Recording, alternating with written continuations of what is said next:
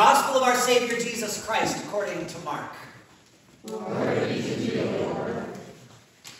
Jesus set out and went away to the region of Tyre. He entered a house and did not want anyone to know he was there. Yet he could not escape notice. But a woman whose little daughter had an unclean spirit immediately heard about him, and she came and bowed down at his feet. Now the woman was a Gentile of Syrophoenician origin. She begged him to cast the demon out of her daughter. Jesus said to her, "Let the children be fed first, for it is not fair to take the children's food and throw it to the dogs." But she answered him, "Sir, even the dogs under the table eat the children's crumbs." Then he said to her, "For saying that, you may go. The demon has left your daughter." So she went home, found the child lying on the bed, and the demon gone. Jesus returned from the region of Tyre and went by way of Sidon towards the Sea of Galilee, in the region of the Decapolis. They brought to Jesus a deaf man who had an impediment in his speech, and they begged him to lay his hand on him. Jesus took him aside in private, away from the crowd, and put his fingers into his ears, and he spat and touched his tongue. Then looking up to heaven, he sighed and said to him, "Ephphatha," that is, "be opened." And immediately his ears were opened, and his tongue was released, and he spoke plainly. Then Jesus ordered them to tell no one, but the more he ordered them, the more zealously they proclaimed it.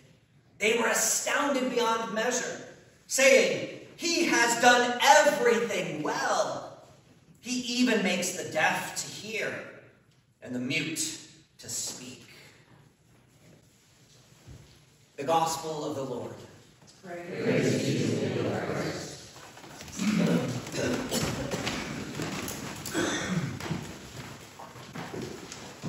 I want to speak to you today about the fact that God has so much abundance that there is enough for everybody to be filled. Now, this is not something we often believe because we have this idea that there's only so much and therefore we need to divide ourselves from one another. The fact that we divide ourselves from one another so frequently shows that we don't always believe this idea that there is enough. We have insiders and outsiders. We have the people who are good and the people who are bad. The people who are listening and those who aren't listening. The people who are our family and those who aren't. The people who are our church and those who aren't. The people who are members of our country and those who aren't. The people who deserve service, the people who deserve compassion and those who don't. The people we pay attention to and the people that we don't. Democrats and Republicans. And all the other ways we divide people from one another. People on the island and people who aren't. All of these ways that we seek to put divisions. The reason we make the divisions is because we don't believe there's enough. And if there's only so much, then we need to make a demarcation between those who will deserve for some reason to receive it and those who are just going to be on the outside because there's not enough for everyone. They're going to have to figure it out themselves. When Jesus talks about the kingdom of God, he talks about a kingdom of abundance. When we hear the scriptures this morning, we hear Jesus telling us that in God's vision, God makes the rich and the poor. God makes the Jews and the Gentiles. That God has enough abundance for everybody to be filled and everybody to be touched. This is what the kingdom of God looks like. In some ways, it's even the character of the kingdom of God. That the kingdom of God is a kingdom where there are not divisions between insiders and outsiders, but where there is enough where everyone can be welcomed to the table. Jesus was eating one time in Jerusalem when some of the religious leaders came to Jesus, and they immediately started drawing distinctions. They said, "Leader, how come your disciples eat with defiled hands, But the rules that we have handed down from the elders say that everyone has to wash their hands before we eat. Apparently, Jesus' disciples did not always wash their hands before they ate. What we see in this passage immediately is these religious leaders are coming to Jesus and they're starting to make divisions, they're starting to make distinctions. And Jesus calls the crowd together, and what he says to them is, everybody listen, there's nothing outside of you that going in can make you be defiled. That it's what comes out of the heart that defiles a person, because it's out of the heart that come evil intentions, that come murder, that come slander, that come division, that come critique, that come all of the kinds of things where we harm one another and knock each other down. All of that comes from the heart. To make sort of it clear that there's another way, Jesus goes out to do something completely opposite of what he had encountered with those religious leaders. So help me think this through. So if the religious leaders were men and he's doing the opposite, who would he go to? A woman. Okay. If they're within the nation of Israel, then where would he go? Outside the nation of Israel. Okay. If they're people of power and status, then who would he go to? Somebody very, very low, right? If they were constantly concerned about themselves, then the person he would go to would be very concerned about what? Somebody else, right? So Jesus goes off to the region of Tyre. Now, does Tyre mean anything to you, T-Y-R-E? We know nothing about that region, right? That makes no sense to you, right? Did a little research this week. The parallel would be Jesus went to Afghanistan and was hanging out in the neighborhood where Osama bin Laden and all of his buddies were constant companions and neighbors. And everybody knew bin Laden and all of his buddies, and they were all part of one big team. And while he was sitting there in a room all by himself, a woman from that town walked up, right? You're thinking, this is going to go south, right? This is what Tyre was a place that was so known for being antagonistic to Jewish people for literally almost 1,000 years, right up to the very present. They were friends with Rome. They never supported the Israelites when they were trying to get their freedom. People from Tyre were like the worst people in the world. Jesus goes to the region of Tyre. And he tries to be quiet, which is to say, he's not even announcing himself. Which shows even more the woman and I want to say benefit, the credit that we should give to the woman in seeking him out. This woman, this Syrophoenician woman, lest we think maybe it was a Jewish person, a good person in this region. It was a Syrophoenician woman herself who comes to Jesus, and she says to Jesus, my daughter has a demon, please heal her. This is a great chance to draw divisions, isn't it? If there's only enough healing for some people, if God does not have abundance, then we would expect this is where it's going to be played out. And so Jesus says to her, hey, we've got to draw lines, don't we? We've got to make distinctions here. You know, there's Jewish people and there's everybody else. And right now there's only enough for the Jewish people, so you're not going to be able to get enough. Now, it's not clear that Jesus believes this. But he's definitely saying it so we can see it and understand that's the subject going on. He may be just repeating what he's heard in Israel from the religious leaders. He may be throwing this out to the woman to see if she's going to bite. Because if she was thinking division, what would she say? Jesus says, I'm sorry, there's only enough for the Jewish people. There's not enough for your people. If she was still in the division mindset, what would she say? She would say, yeah, but they've gotten enough. Or yeah, but they do that stuff, and they do that stuff. They don't deserve all your blessings. Think about all the stuff that they've done. Think about how mean they've been to you sometimes. We deserve blessings too. That would be going along with the division, going on with the sense, agreeing that there's not enough, and making an argument for why you should get it and not them. Right? Notice that that's not what she does. Jesus gives us this example of extraordinary holiness, of like the right mindset. And he's showing us that here it exists in a person who immediately we think should be on the other side.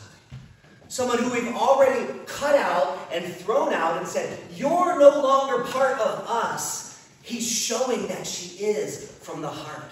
In the heart she is. In the mind she is. In her faith she is. In her compassion she is. She does not go along with the distinction concept. What she says is, oh, it's not children versus dogs. If it's children versus dogs, then of course. But she sort of corrects Jesus, or in some sense shows him her own thinking. She says, no. The children and the dogs are together. They're partners. If those are the two groups, they're all part of the family. Isn't your dog part of your family? Yeah, the children are eating, and the dogs are there at the table. When the children eat, guess what? The dogs eat. If you've ever had children, you know that. And you know why? If there was only a few crumbs, the kids would only get them. She's showing that not only does she believe that there is that there's one team, not two, even with different parts or different kinds or different cultures, that it's one team, not two. She also believes in the abundance. Because the crumbs don't fall unless there's a lot, unless there's plenty, unless there's more than enough. Have you ever been to a cruise ship buffet? There's as much on the floor as there is on the... People are like, oh, we're going to get the crab sticks. And there's crab sticks going everywhere. But they don't care. Because there's so much in front of them that if something falls, it's not a big deal. This is what she's saying. What she says to Jesus is, Jesus, I believe we're all on one team. I believe we're all part of one family. I believe we're all partners with each other. And I believe there's enough for everybody to get what they need. And Jesus says to her, he says, for saying this, the demon has left your daughter.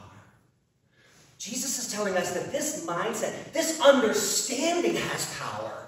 That when you believe this, there is such power in this understanding that it casts out demons and brings forth wholeness. It erases distinctions and raises up in strength. Just the understanding itself. In fact, in the Greek, it doesn't necessarily say for saying this. It says for following this logic, for understanding this concept, the demon has left your daughter. There is enough abundance for everybody. And we show we don't believe it when we draw distinctions.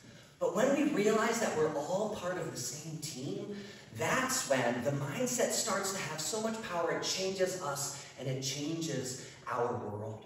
She, the woman, was not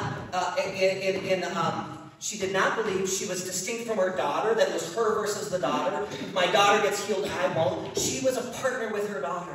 She came to Jesus. She believed she was a partner with Jesus. I have a need and you can help and I believe you will. There's not even a distinction there. She came to him. She bowed down, but she believed he would care, that he would be on her team. She knew that Jesus was in partnership with God, that there wasn't a distinction there such that there wouldn't be sharing. And she knew that God was in partnership with everybody. And this is why the power came. Our passage today ends with this bizarre story about Jesus and the deaf mute. Now here's a person who can't hear and can't speak. Can I suggest to you that the deaf mute, the whole reason it's right here in the passage is that it's a giant metaphor for everything? Who's the deaf mute? You and I, when we don't believe it. Why? Because we don't hear, we can't hear the truth, and therefore we can't speak the power. Who's the deaf mute? The religious leaders were. Who was the deaf mute? The nation of Israel in that time. Who's the deaf mute? Planet Earth. All of humanity. This is the story, this is the situation that when we don't hear and we don't speak this truth, that all of us are so blocked up, we are pitiful as a person, deserving of pity as the person who cannot hear and cannot speak. But what's the grace here? The grace is that Jesus is the one that opens it up. Jesus is the one who can put his hands in your ears, and Jesus will open your ears. You got to come to him. You got to trust him. You got to let him get that close that he can touch you, that he can come and put himself sort of like onto you, and that through him he can open you up. Notice the word he says, be open. This is his word to you. Be opened to this truth. And then he takes his own mouth and sort of connects it to your mouth, that his mouth opens yours, that having heard, we can also speak, and by speaking, we can also receive. My friends, there is enough abundance in God for everybody. There's enough blessings, there's enough healing, there's enough favor, there's enough grace, there's enough power, there's enough resources, there's enough food, there's enough clothing, there's enough air, there's enough land, there's enough space, there's enough freedom for everybody to have. And when we understand and believe that and see all of ourselves as partners in faith, that's when the grace of God comes rolling down. If you are on the same page as me on this, will you say amen? Amen. Standing, let us proclaim our faith. We believe in one God, the Father,